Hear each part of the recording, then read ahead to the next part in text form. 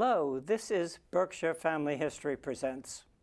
Today, our President, Jan Raji, and myself, Vice President Angela Rifkin, will be talking about BFHA, its history, what we offer, and how we present it to the community at large. BFHA is a nonprofit organization dedicated to the information, education, and knowledge about the people and places and history of Berkshire County. And speaking of history, Jan is going to talk about the history of this splendid organization. Jan? Thank you, Angela. It's been almost 50 years since the Berkshire Family History Association was created. Its creation started with about 35 people in Berkshire County who got together and decided they wanted an organization devoted to the research and history of the families that either lived in, passed through Berkshire County, or surrounding areas. So 35 people joined initially, and they called themselves the Berkshire County Historical Society. And by November of that same year, they were up to 120 members. So it was a fast-growing group. Around that time, Alex Haley wrote the famous novel Roots, about his roots in Africa, and that kind of did open the way for a lot of people to become interested in family history. So in 1979, the group held its 4th annual meeting, and at that time they became a much more formally organized group. They created a board of directors, they elected officers, and shortly after that, they renamed the group what we know it today as, which is the Berkshire Family History Association. Now, I am now the 6th president of this organization, and I was preceded by Don Lutz Jr. Between the beginning and Don, there were other wonderful people who contributed their knowledge, their time, and created so many different aspects of the organization, and for them we're grateful. But I'd like to just talk about Don for a minute.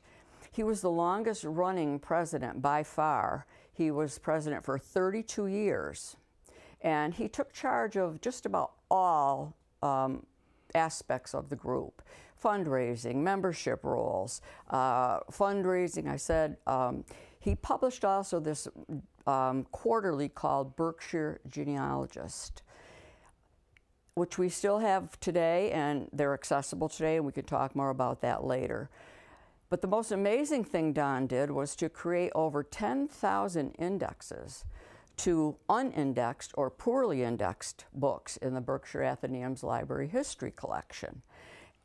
We have a very close relationship with the local history department of the Berkshire Athenaeum. Memberships in our organization and donations help us come up with the funds to purchase materials for that department. So we go hand in hand, the local history department and Berkshire Family History Association. So among the resources at that local history department, Angela has more information about that. Okay, Jan, can we talk a bit about how we work out membership? It's mentioned a few times.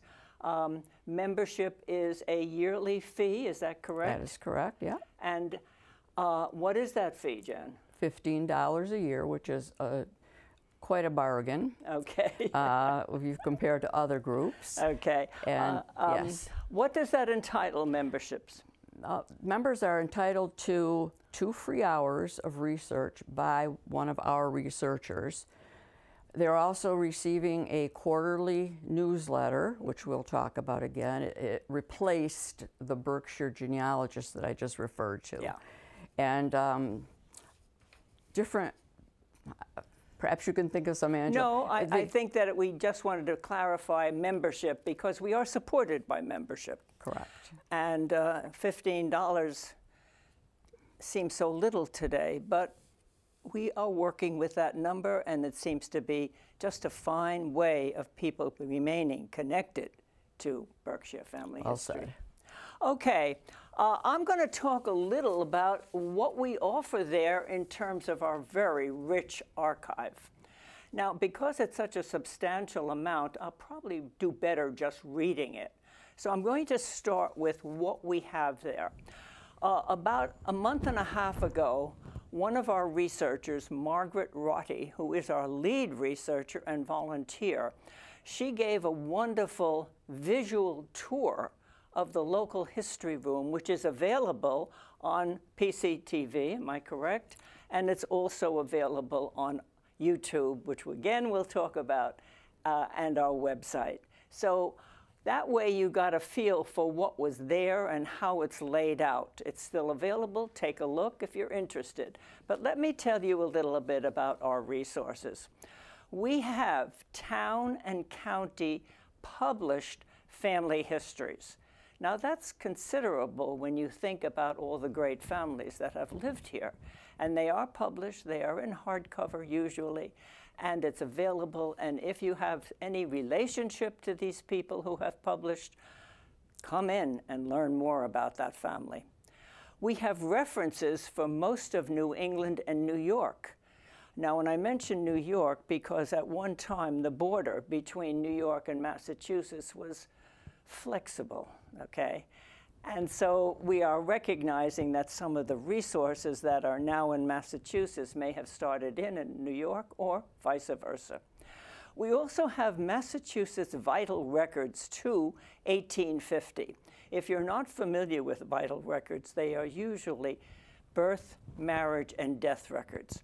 So if you were looking for an ancestor who may have been born, married, died in a town in Berkshire County, you can look up the vital record for that date and place.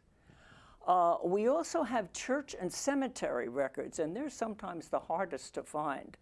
And cemetery records we're going to show you a little bit later because one of our newsletters did a piece on rural cemeteries.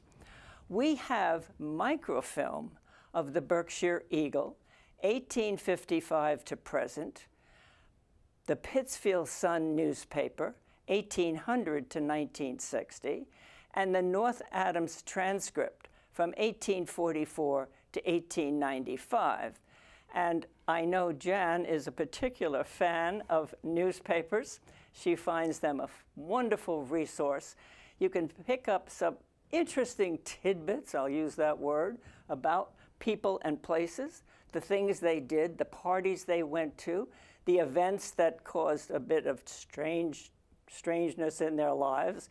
And I know, Jan, for you, newspapers are one of your favorite resources, and I know you've used them for your own family research. Absolutely. I like to think of newspapers as well, it was the social media of the times. Facebook didn't exist, and all the other ways that we connect with people. But those old newspapers, they included everything. That someone lost their horse, that some cousin was visiting their cousins in another town. Even the advertisements in the old newspapers can add really an enrichment to your family history. For example, in a document I created about one of my great-grandmothers, I included some ads from the newspaper at the time that she was a newlywed. And it just gave a flavor for what she was paying for groceries then, what dress she might have worn. They're just incredible sources of information that add a richness to your family history. So for that reason, yes, Angela, those are very important resources. Yeah, the microfilm is important that we have that, because where else would we find this information unless it was available on the microfilm? That is available at the Pittsfield Athenaeum Local History Room. And I'm going to keep repeating this because it is open for anyone. If you're in the area, pop in, talk to the people that are there, the staff, the volunteers. You have questions. They will help you look for certain pieces of information. Take advantage of it. It's your library. Use it. Okay. The newsletter, Jan. Do you want to talk a little bit about the newsletter? Yes, I'm going to show this, and I'm going to hope that if I'm not too cockeyed here, maybe we can just blow that. Oh, boy, I am. Okay. This is what it looks like. The Berkshire Family Historian that is offered to members as part of their membership. You want to talk about that a little bit there? Yes, I do. The Berkshire genealogist that I referenced earlier that was quarterly done for many, many years, from 1975 until spring of 2017.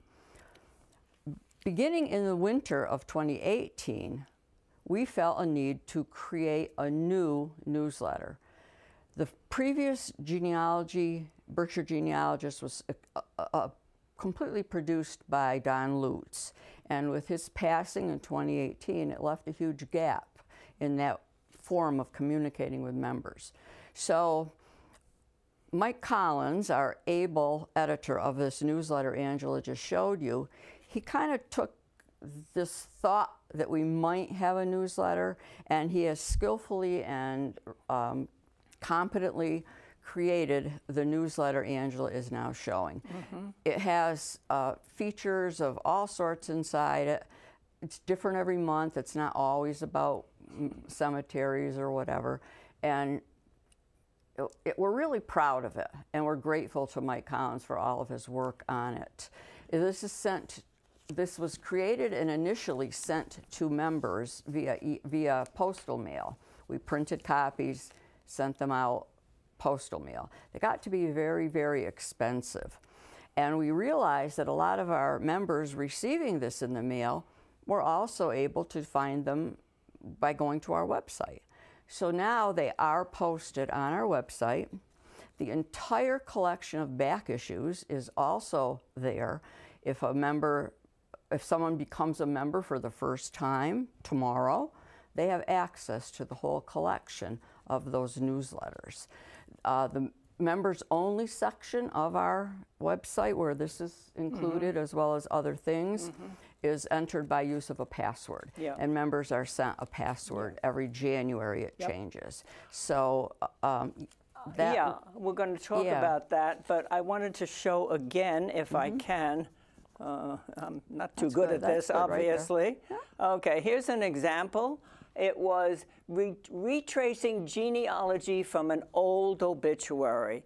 And Michael looked at that obituary, which you can see in the newspaper, which I have my hand over, which is not very helpful to you, but get an idea of what we offer. And he was able to trace, or help someone trace, some genealogy from an obituary.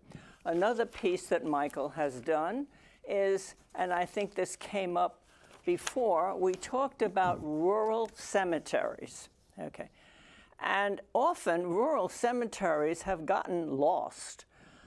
Sometimes they're buried behind housing developments, and we don't know where they are. So Michael Collins, our editor, has made a lot of journeys around looking for these rural cemeteries and the fascinating facts that he's able to find. So that's just a few articles that we have from the newsletter.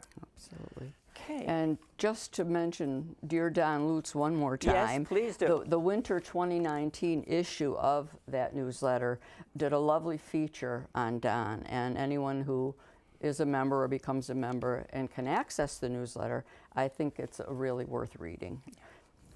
Okay. Jan, you mentioned a few minutes ago about our website, and I'm hoping the address will come up mm-hmm. on screen right now, berkshirefamilyhistory.org.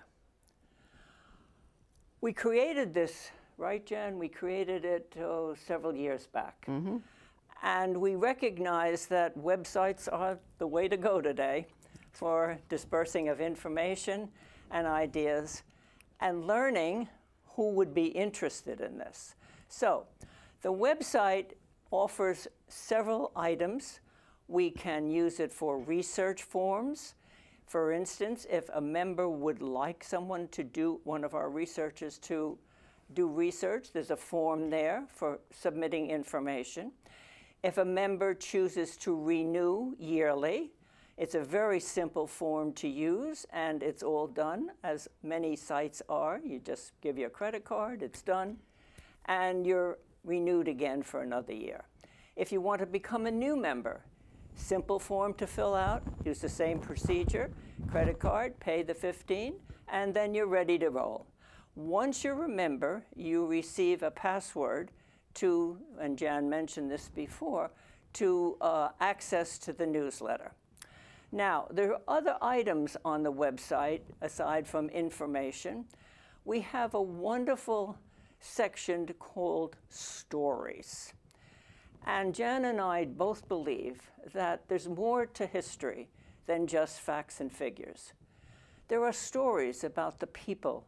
They lived here, what they did and how they did, and how they managed their lives and what went on within those lives. So these stories have been contributed by many people. Some of them are members, some of them have just decided that we have good stuff to tell you. And we publish those stories on the website. So a brand new viewer can look at that website and learn a little bit more than just the facts and figures and lists that I just spoke about earlier. So for me, it is, and you use this term, it enriches the entire genealogy search or acknowledgement of people and places. So the website has some intriguing finds as well. It offers access to our YouTube. Jan, you want to explain how we get on to YouTube from our website? Okay. Yeah, it made us feel very modern when we could say BFHA has a YouTube channel now. In order to access the YouTube channel, for anyone, you do not have to be a member of Berkshire Family History Association to do this. You go to the website, which has been shown on the screen a couple times now, and across the top there's a series of tabs to choose from. If you go to the Resources tab, you will see at the bottom of the list that comes up our YouTube channel. And you just click on that and you are immediately brought to our channel where all of the things that we have put there can be viewed. One of them being the library tour that Margaret Roddy produced, showing people what's in the local history department, how it's arranged. And that's something I would encourage anybody to watch, because it's just a great overview of the wonders of the Berkshire Family Athenaeum's local history department. Also, all the YouTube, all the videos that we've produced here are available That's there. right. So you can look at every video that we did here from the past several months and just take a look. You may have missed it the first time, but it's there. And it just gives you more and more information about some of our videos. That's right, exactly. And as Angela said, the videos we produce here in this Pittsfield Community Television studio are posted on our website, on our YouTube channel, as well as other things that we either have created ourselves, like Margaret's tour, or things that may come from other sources. But it's really worth a look, and I think it would be inspiring to someone who might be considering delving more into their family's history or joining our organization. So it's a nice addition to what we offer. Yes, and as you said earlier, we're sort of joining the way of the future here, getting on and using more technology, which for us has been, I have to say personally, a learning experience, but it's very worthwhile, because we have an opportunity to reach more members. I wanted to talk a little bit about an organization that you may be familiar with. It's called the United States Census, and I'm going to be doing a program on that later on, and not probably next year. Some of you may remember the Silvio Conti building on Danfox Drive in Pittsfield. It was used as a resource for the National Archives and Records Administration, and it also had a walk-in room where people could go in, ask for help, use the computers, but the value of that particular walk-in facility was the over 1,000 rolls of microfilm. Now, what happened to them? After that facility closed, all that microfilm was sent over to the Pittsfield Athenaeum and is stored in the basement. Now, much of it has been done, copied through other sources, such as Ancestry, but there are some amazing bits of microfilm that you will not find anywhere, or if you do, it takes such an enormous amount of digging, you'd probably require professional help. So I'm going to list some of the things that are available in that facility that the Pittsfield Library still has. So aside from the usual census and immigration, which is available mostly on Ancestry and other websites, it has city directories from several cities from 1927. What's a city directory? Do you remember the old telephone books? Does anybody have them anymore? Anyhow, I think we use them to doorstops.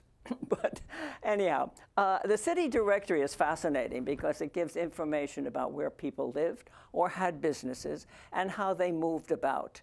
So if you're looking for somebody specifically in an area, you begin to look at city directories, and it gives you a sense of where people are situated and any businesses that they may have.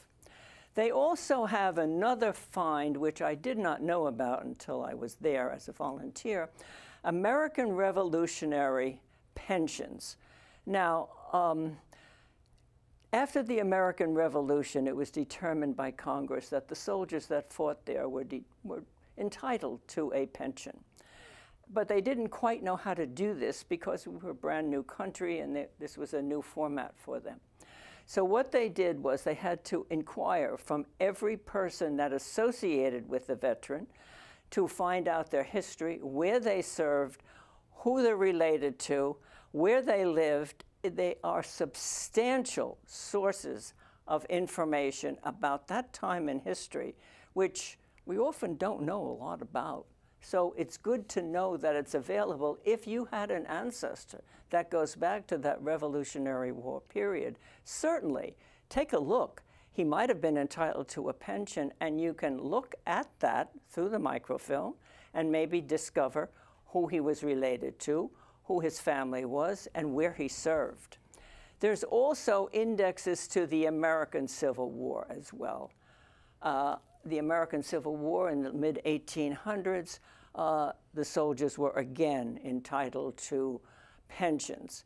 Now, this is information that's out there, but it's not as easily accessible through the usual websites. And I have to quote Ancestry because that's the grandma of all of us. I think that's, most people get onto that site first, and it's well worthwhile.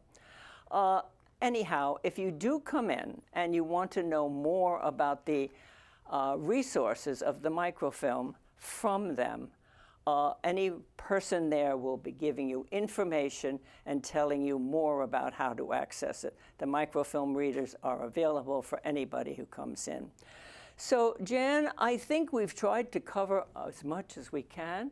What do you think? Do you think we've done, or you have something simmering there that you want to talk about? No, I think we've covered it quite well, and anyone who wants more information certainly can contact us through email, stop into the library, leave questions there for us when we're there. One other very quick thing, it's a little teaser for the future. I referenced earlier that Don Lutz had created this massive index. For many years, that index was available in-house on the server of the library. Somewhere down the line, it is our hope, and the plan is started, that this will be available to the public, this index. Yes. So stay tuned. That is something to look forward to. Yes, yes, yes. Thank you, Jan. Yeah, we're all looking forward to that. That will be such a help, just putting people's names in this from the index and finding where they are in the resources. We hope that you continue watching Berkshire Family History Presents, and we also hope that today you got a better idea of who and what we are, where we are, and please come join us. It's your library. Take advantage of it. We can offer it to you, and there are no costs for any of this research in the library. The only cost would be if you choose to become a member. It's a minimal cost of $15 a year, and we are supported by membership monies. So thank you again. Stay tuned for our next program, and we will talk to you more as the next year, I can hardly believe it's another year ahead, that we will be winding down this year. We're going to probably see you again in January and do some more talks about what we do and offer more information, education, and history about Berkshire Family History Presents. Thank you.